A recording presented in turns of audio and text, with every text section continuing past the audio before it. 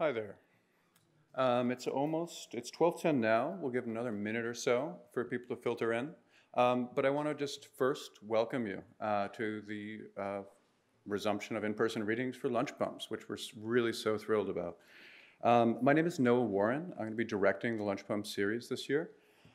And I want to first also just thank everyone who's been showing up these past 2 years on Zoom, kept this community kind of vibrant and bringing really some remarkable poetry to Berkeley. That said, it is to be back in Morrison. Such a privilege, such a delight, and to be able to experience the kind of energy that poetry can fill a room with, I think has been something that's been sorely missed. So we'll take, all right, looks like we got the door closing. So yeah, welcome, and thank you all. It's my, before we get started, please silence your phones. Alex will read for about half an hour after the introduction. Unfortunately, our friends at Moe's could not make it today, so if you are engaged, make sure to seek out Alex's books on your own time. They're really worth the time. All right, who is Alex Dimitrov? There's a perverse logic in contemporary American poetry that suggests it's sometimes deleterious for poets to morph and change as they write their way into the future. This is said to detract from the affirmation, all important, of developing an instantly recognizable style. The result is a landscape that sometimes looks strewn with promising beginnings that have turned stale as people reiterate the discoveries they made at 25. In counterpoint, I present Alex Dimitrov. Style he clearly has, just look at him. And he's developed a voice on the page that's vivid and pressing like no other poet writing today. And I'm here to marvel, just for a second, at the mastery that underlies that style and that presence, and to also just remark at how many voices he's explored in the 10 years he's been writing. His resting stance, I think, is a semi-social, semi-lyric, around 25 lines, that emerges in the penumbra of intimacy, going or leaving on an app, or addressed to someone who may just be someone.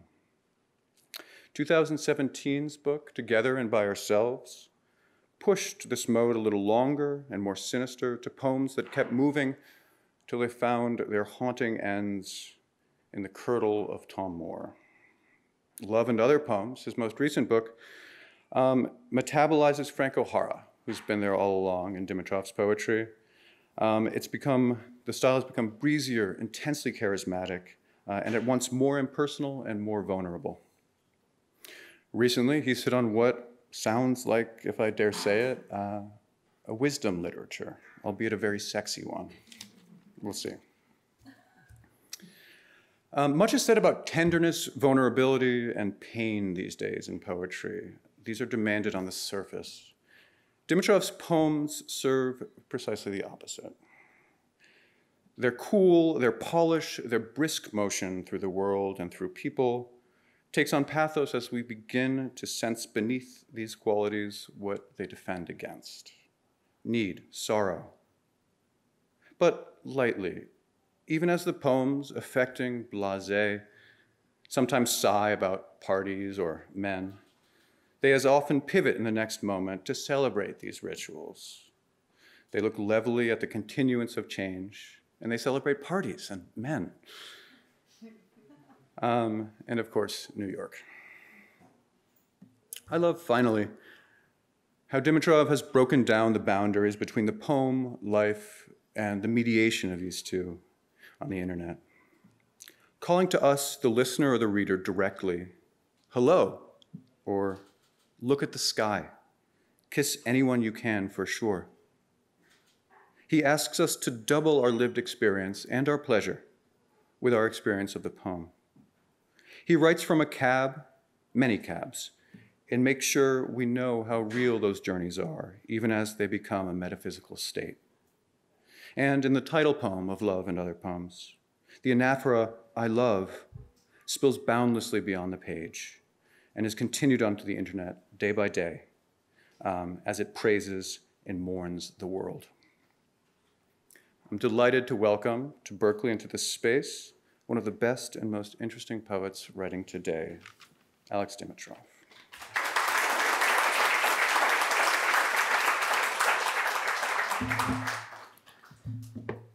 That was the most considered introduction I've ever gotten, Noah. You should read the poems for me, actually. Who is Alex Dimitrov? I'm really happy to be here. I've never been to Berkeley, and it's a beautiful campus, though I walked for about 3 minutes. I was really hot. Clearly, I'm wearing the wrong attire. I always am. But thank you for coming. I didn't know who would come. Noah told me that this was the first event after 2 years or something like that. So this is also the earliest I've ever read poems. I usually wake up around this time. So let's see how this goes.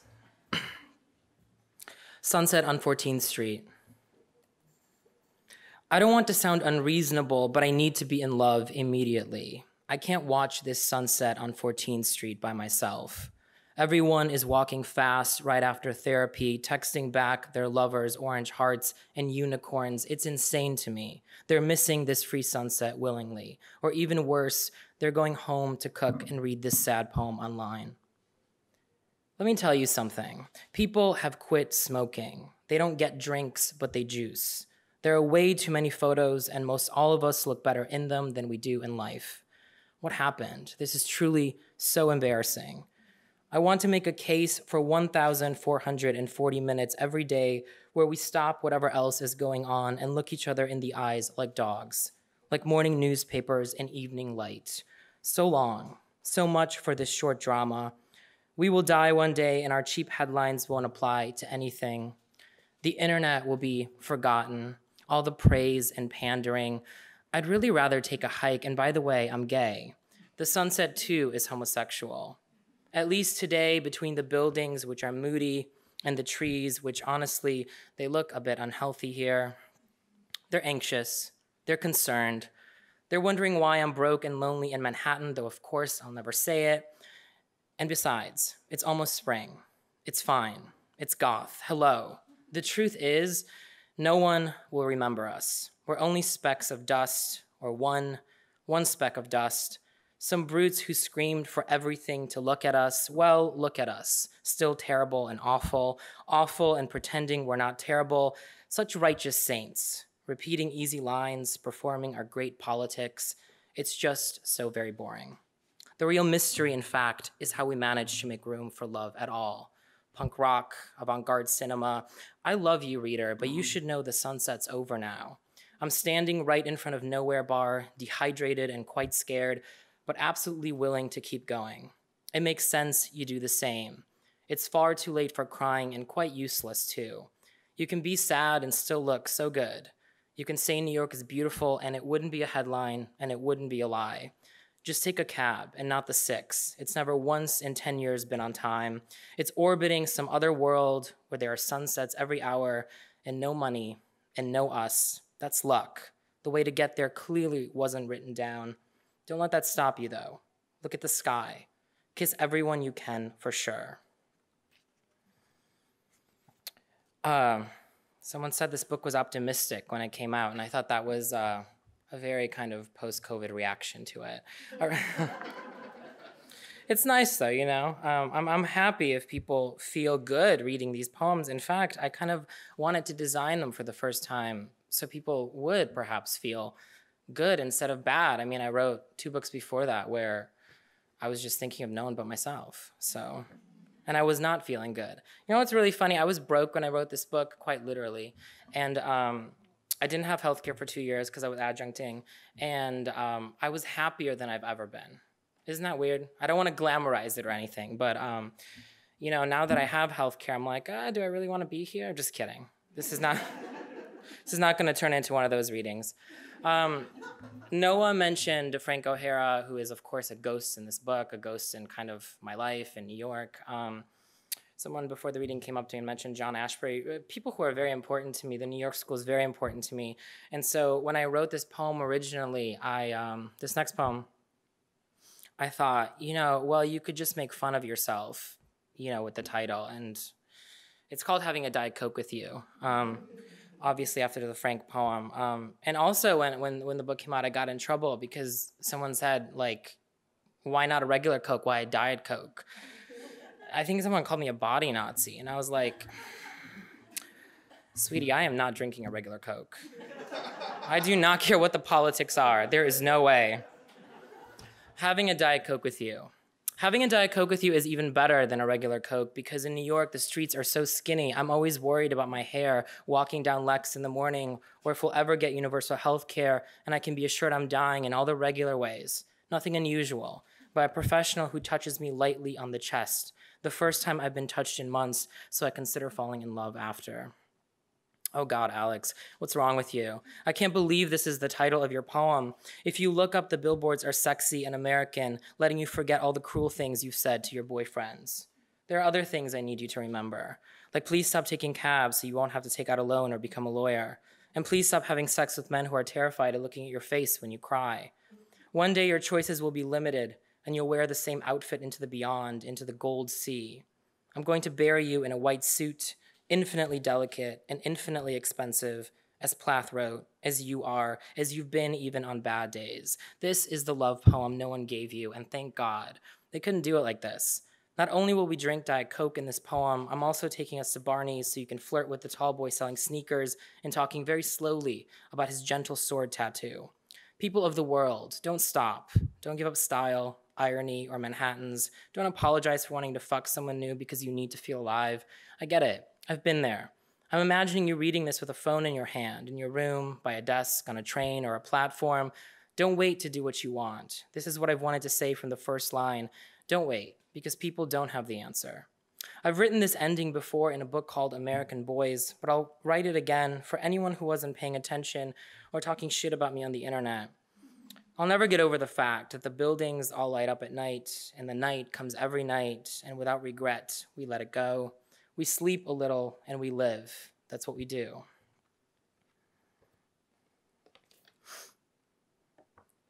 I always write down what I'm going to read, because if I don't, I like to jump around and then just read poems. I had, it's so funny. Someone asked me, a student asked me the other day, because school has started again, how do you order a book? Which is a really hard question, because it's really, there's no right answer. It's just style, right? However you want to. I had one guiding principle for this book is that just don't write any bad poems. So then when you're here, sort of reading anywhere, you can just flip to whatever and read it. I don't know if I succeeded, but I'll tell you, I feel easier flipping through this one than the last one. The last one really gave me anxiety. And this one's just sort of, wow, I was really in a good mood when I wrote it. Can you believe? June. There will never be more of summer than there is now. Walking alone through Union Square, I am carrying flowers in the first rosé to a party where I'm expected. It's Sunday, and the trains run on time, but today death feels so far, it's impossible to go underground. I would like to say something to everyone I see, an entire city, but I'm unsure what it is yet. Each time I leave my apartment, there's at least one person crying, reading, or shouting after a stranger anywhere along my commute. It's possible to be happy alone, I say out loud and to no one, so it's obvious, and now here in the middle of this poem. Rarely have I felt more charmed than on 9th Street, watching a woman stop in the middle of the sidewalk to pull up her hair like it's an emergency, and it is. People do know they're alive. They hardly know what to do with themselves. I almost want to invite her with me, but I've passed, and yes, it'd be crazy, like trying to be a poet, trying to be anyone here. How do you continue to love New York? My friend who left for California asks me. It's awful in the summer and winter, and spring and fall last maybe 2 weeks. This is true. It's all true, of course, like my preference for difficult men, which I had until recently, because at last, for one summer, the only difficulty I'm willing to imagine is walking through this first humid day with my hands full, not at all peaceful, but entirely possible and real.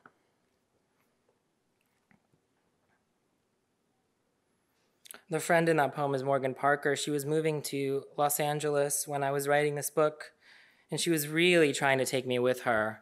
Not hard, it's she's a good friend to move with, but But I was like, I don't know if I want to do movies yet. I don't know. You know, LA seems fun, but not yet, not yet. It's been like 2 decades like that in New York. Not yet. July. I promise you I know we're in September, but at last it's impossible to think of anything as I swim through the heat on Broadway and disappear on the Strand. Nobody on these shelves knows who I am, but I feel so seen. It's easy to be aimless, not having written a line for weeks. Outside New York continues to be New York. I was half expecting it to be LA, but no luck. No luck with the guy I'm seeing, no luck with money, no luck with becoming a saint. I do not want you, perfect life. I decided to stay a poet long ago. I know what I'm in for. And still, the free space of the sky lures me back out. Not even canonical beauty can keep me inside. And beauty, I'm done with you too. I guess, after all, I'll take love. Sweeping, all-consuming, grandiose love. Don't just call or ask to go to a movie. That's off my list too. I want absolutely everything on this Friday afternoon when not one person is looking for me. I'm crazy and lonely. I've never been boring. And believe it or not, I'm all I want.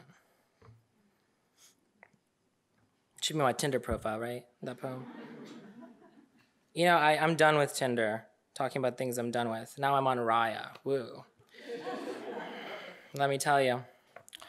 This is another poem that's riffing on Frank O'Hara. What to say? You know, when the first big review for this book came out, I didn't know if it was a positive thing or not, but the guy said, I don't know, I should be careful what I say since this is recorded.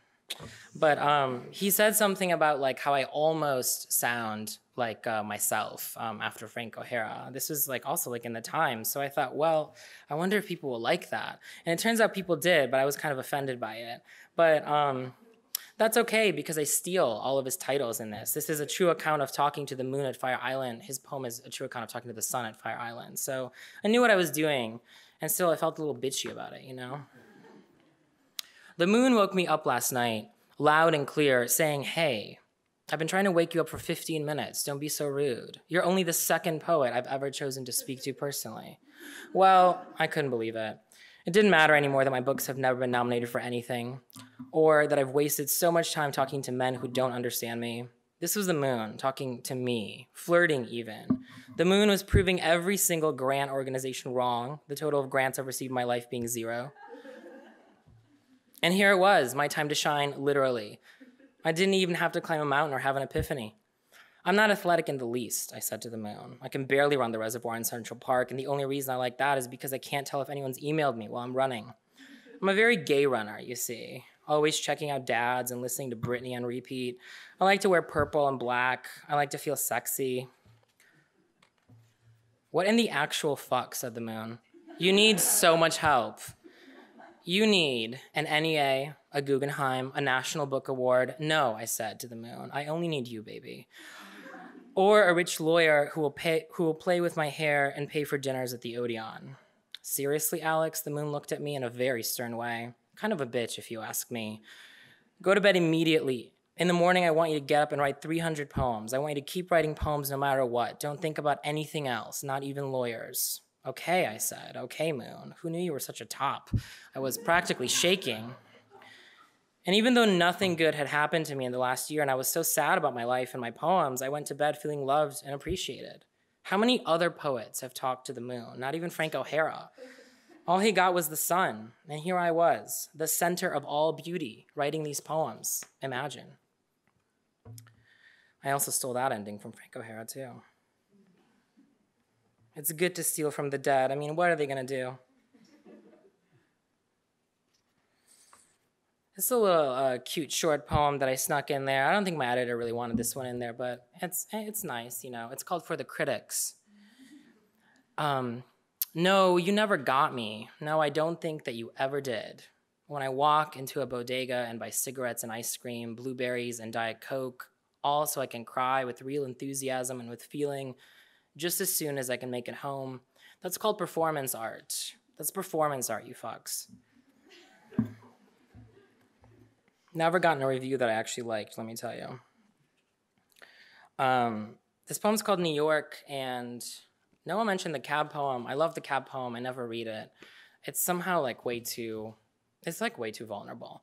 That poem sort of was inspired by the fact that I was taking cabs everywhere. And like I said, I was also broke. And people were like, what are you doing? And so then out of like this sort of working class guilt, I was like, I'm just going to pull up my iPhone and just pretend that I'm writing. And at first it was really kind of pretending. And then I was like, okay, I'm stuck in traffic again. Okay, I'm late again. I'm always late. So my friends always know this. I'm always late.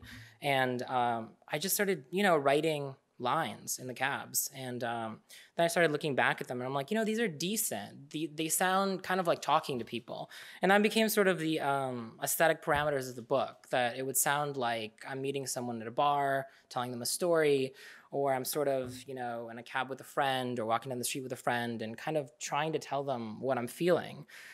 Those are weird parameters because they just feel very close to life, right? And a poem is not life. It's still an aesthetic object. So I guess in some ways I was trying to break that with that poem written in a cab, which I won't read, and also this poem called New York. This is a poem sort of chronicling all the places I've cried in New York. So get ready. It's a lot. New York is the best city to cry in. I've cried on the corner of Spring and Green, smoking one cigarette after another, taking 2-hour lunch breaks in 2006 at my first internship at Interview magazine. I cried in Washington Square Park the other night, thinking about healthcare and how I quit my job to write poetry, and how even a job in poetry prevents you from writing it. I've cried so many times in front of the fountain at Lincoln Center, then watched the cars drive by on Columbus without reason to cry, and I've cried even more then. The one year I lived on St. Mark's Place, I was in grad school and cried at Cafe Orlin with one drink for 1,000,000 hours until I'd write a poem and immediately send it to the New Yorker, feeling entirely justified because why wouldn't they want it? It was terrible, all of it, but I miss those days most. The 6 train is my favorite train to cry on. It's always late and full of other people's fathers. No one really looks at you because they're so glad they're not you. And of course, because they know that being anyone is a tragedy, like the MTA itself. Yeah, some New Yorkers in the crowd, I'm sure. There's something productive about crying in New York. It's almost like crying alone in your apartment, but you can cruise strangers and run errands at the same time. Once I was so exhausted, I started crying in the middle of a drink with my friend Rachel at the Beagle, which is closed now, but I was telling her how people always ask poets to do things for free, as if we don't have to pay rent or attend to our loneliness. I've also cried when I was happy in a cab, on the FDR, listening to Patti Smith the day my first book got taken, and again that night when my parents asked how much money I'd make and what I would do next, after this poetry thing. It turns out that next, there's more crying. In so many gay bars, I'm going to list them: Boiler Room, Eastern Bloc, Nowhere, Metropolitan. And I could go on, but this poem isn't about gay crying, just crying in general. No identity politics in this poem. Not here. That reminds me how I used to cry in Ray's Pizza, also on St. Mark's Place, and how one time a guy asked if I had cocaine and if we would go somewhere more chill to do it. I was so confused. I pretended to stop crying and said, "No, can't you fucking see that I'm crying?" Then I went to Cooper Union across the street and continued crying there, but less convincingly. Believe it or not, I've never cried in a man's apartment. A man I was sleeping with or about to. They've all thought I was too detached and should cry more. They've all been emotionally bankrupt, to say the least, especially the lawyers. Clearly, none of them could picture me crying in front of the Bowery Hotel when I lost my wallet. The same day I had 3 poems rejected and went on an awful date, the kind that makes you wonder if you should stop talking to people and just max out your credit card at opening ceremony. Great story. I've also cried in the Sunshine on Houston, all of its theaters, and the lobby, and each time I remember how someone once told me it was a bathhouse, which is delightful and makes me feel incredibly safe. The Sunshine is also closed now, by the way, like opening ceremony, and that's what happens in New York when you finally find a good spot to cry in. It's more or less gone in a flash. Of course, there's been times when I wanted to cry and couldn't, moving, waiting for test results, finding out someone I used to date is now married to a dancer with a nice face and no talent. Good luck with that. I don't think I should count the times I've cried at home. Who could anyway? I've only had 3 apartments, St. Mark's Place, Houston and Allen, and 75th and 1st. I got that last one being lucky one night on the A train when I ran into a guy who was on the same call sheet for a photo shoot we once did for Out Magazine. He told me he had a friend who had a friend who wanted to pass the apartment down to a friend because the rent was good and in a nice area. I'm that friend, I said. That's me. And I'm still living there, still gay. The last time I cried being 2 hours ago. Sometimes I cry walking down Prince Street, pretending I have allergies. It's my favorite street in the city and my favorite street in the world. especially the red brick surrounding the church, where on many weekends in summer, vendors set up their stands and sell mostly odd things. A woman almost sold me a crucifix there in 2010, but I couldn't afford it, so we talked about past lives and Stevie Nicks and how Tusk is certainly better than Rumors. By the end of our talk, she just gave it to me. She was a painter and had great energy, and I'm sorry, I know this isn't LA, but that word just does something for me. It might be like counting the wars America's been in if I had to tell you all the restaurants I've cried in. Most of them are in the East Village, but I do love throwing a tantrum on the West Side, where people are slightly more scandalized because they're maybe $1 million richer. I have no idea. I have $574 in my bank account right now, which I did at the time. I've also cried in front of delivery people, and I never feel bad because there's so many reasons to cry here. I know that they get it. Besides, I tip 30%, sometimes 35% if I'm feeling emotional. And I like to take the time to remind people to tip well. It says everything about you, especially on a date. Naturally, when I see someone crying in New York, it's like an invitation. Like I should get to work and join them. Like we're about to do something important together. I do feel lucky I live here since growing up I wasn't allowed to cry. And if I have kids, I'll definitely tell them how useful it is and how it costs only nothing. You're free to cry all the time. Please cry, everybody. Please use your freedom until one day you realize you're not free at all. You never were to begin with. You're just another person crying on 10th Street. Again. Anyone cried in New York? Show of hands, yeah? Yeah, all right. Feels good, right? Sometimes. Like everything, sometimes. Where was I? This is a long poem. Thank you for making it through. 3 more. Okay, we're gonna get a little bit dark. I was like, am I gonna throw a curveball in? I think I will. Keep it in New York, though. Places I've contemplated suicide or sent nudes from. My bed. The bathrooms at the Frederick Hotel. Cabs. The 7-Eleven on 74th and 1st. The Museum of Modern Art. The Museum of Modern Art's Robert Gober opening in 2014. My writing desk. The stairwells of so many buildings. An elevator once. My favorite wine bar, which I won't actually name. A few times at a friend's place. A friend I used to sleep with, a friend who used to be a friend. Central Park. The Marlton Hotel. The Plaza.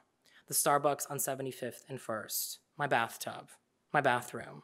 My very sad kitchen, in which I never cook, and look how this is no longer a list poem. I wonder if anyone can tell what I am. I wonder why it is they keep looking. I wonder why they keep looking and asking me to disappear at the same time.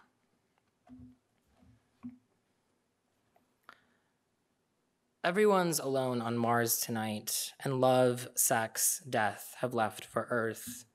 Part of me is still on a beach where I lost something years ago. Part of me on a beach in life's playing from the beginning. 9 hawks dividing the dusk. Wild light through each tunnel in time. The day I met you never ended for me.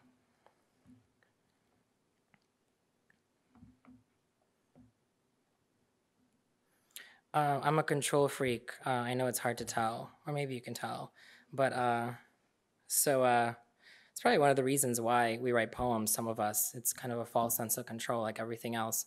But, when I was writing this book, I sort of was thinking about, I was happy, like I said, but then at the end of it, COVID happened, or like right before, and I was like, So we were in the editing stages of this, and I thought, I would love to just tell people what to do one last time. So then I wrote this poem, Notes for My Funeral. This is the last one. Thank you for coming. No one's allowed to tell their sad story at my funeral. No one's allowed to tell my sad story at my funeral. There must be cocaine. Talk shit about all the people I hated. I'll still hate them. Probably even more when I'm dead. Play Lou Reed's Perfect Day on repeat. Don't cry. Don't be embarrassing. It's not a good song to do drugs to, so after, play Fleetwood and take a Xanax. Rent a room overlooking Central Park and get more drugs. Invite strangers up. Don't return desperate texts from people who hound you because they're boring. Just think about me. Think of New York. How the people who never liked me because they always assumed I was having too much fun. And you know what? I was. I loved being alive. Thank you.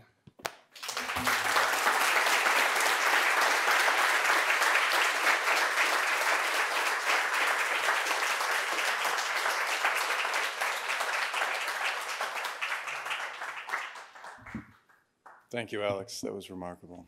Yeah, this room was buzzing. And thank you all for coming and joining us today. It's really good to be back here, and we hope we'll see you again next month, October 3rd, for Jake Skeets. A couple notes of thanks and an injunction. There should be a sign-up sheet for our email list over by the desk there, so if you're compelled, put your email down. Alex's reading, as all the readings before, will be up on YouTube shortly, where you can just find us on Lunch Bumps. Our sponsors and patrons make this all possible. First of all, the library, thank you, Amber, as the living representative, but this space is a great gift and all the resources behind it. Also the Arts Research Center, whom we're partnering with this year. Buy books when you get home. And if you're in a little red chair, maybe you could fold it up and take it to the exit as you're leaving. That would be helpful, I think. Thank you.